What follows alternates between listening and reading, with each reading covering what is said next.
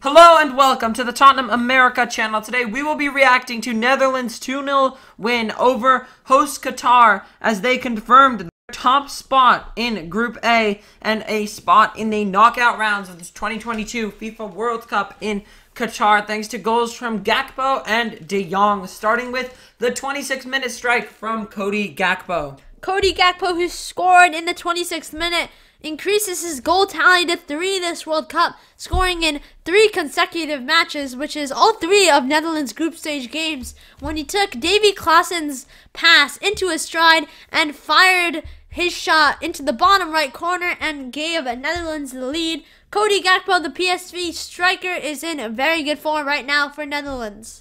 Netherlands were quite quiet for the rest of. We saw an increase in the tempo and a goal from Frenkie de Jong in the 49th minute to give them a secure 2-0 lead over the hosts and no chance for Qatar to come back now. De Jong scored on the rebound after Klaasen whipped across to the back post that found Depay, who fired at goal to make a great save out of Barsham, the Qatari goalkeeper, but De Jong was first to the rebound and steered his strike into an empty net.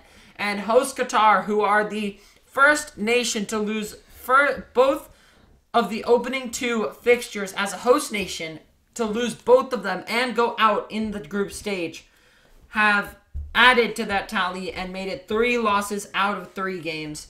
While Netherlands continue to the next round, where they will play the United States of America after their tight win against Iran in their Group B encounter. So Netherlands versus the United States is going to be a fixture to watch.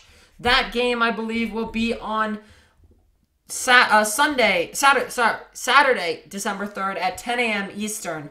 That's going to be a big match for both sides. But Netherlands, I think, are kind of lucky to get past this stage, in my opinion. Yeah, Netherlands having probably the easiest group in out of any group. I wouldn't say it's easy as for the other teams. It's just Qatar that's making it easy for them. That's almost like an easy fixture, almost like a free win. Yeah. Playing against Qatar.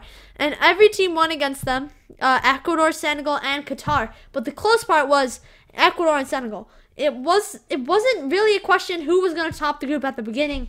Everyone thought Netherlands would top the group, but the question really was who was going to finish second. Yeah. Netherlands realistically should have gotten 3 wins out of 3 in this group. That draw to Ecuador was quite surprising, and even today, despite their win and despite their domination, they really should have scored more, considering how much possession they had. They found it very hard to break down a back line, which is why USA versus Netherlands is going to be a very interesting match. I think it'll be very close, and USA will have a big chance to get to the next round because the Dutch just look very uninspiring compared to how they should be looking right now. They should be looking a lot better. Yeah, Netherlands should be looking a lot better, but Cody Gakpo doing really well for them right now, scoring 3 goals already out of their 3 group stage games. I think he's really shining, and he's really their star boy. And he's going to be an important player for Netherlands going into the knockout stages. Yeah, there's no chance he stays at PSV over the January transfer window. He is probably going to find a move to a top 5 league in Europe. As for Qatar, not surprised with their performance again. You know, they're just dominated by the other team. In all honesty, they really had no chance in this World Cup. They are by far the worst side in the World Cup right now. Only in because of their qualification as hosts. But not really an inspiring performance for many people. And 3 losses out of 3, they go home with simply a World Cup appearance in their books. Netherlands will be looking to have a much better performance against USA. Yeah, Netherlands need to step up their game for the knockout stages.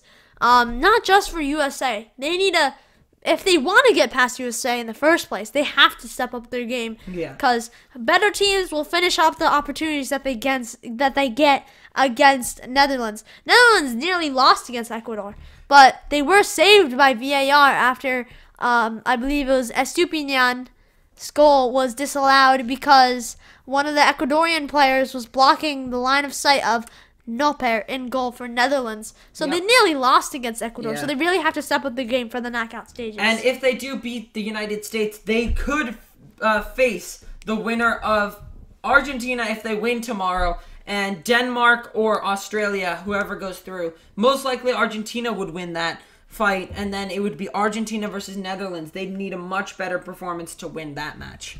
But this is what Group A looks like after today's fixtures, the last round of fixtures in the group stage of the World Cup. Netherlands are on top, 7 points, unbeaten in their 3 games of the group stage, 2 wins, 1 draw, 7 points, advancing to the knockout stages. Senegal get through on a tight win against Ecuador, 2-1, 2 wins, 1 loss. They go through on 6 points. Ecuador, who put in some incredible performances, lose out by just 2 points and a narrow defeat to Senegal today. They're on 1 win, 1 draw, 1 loss. And Qatar, the host nation, are on 0 points in 4th place, 3 losses straight. But that is it for our reaction to Netherlands versus Qatar. If you enjoyed, make sure you smash the subscribe button. If you want to see more World Cup content, make sure you like the video and comment down below. And until next time, come on, you Spurs!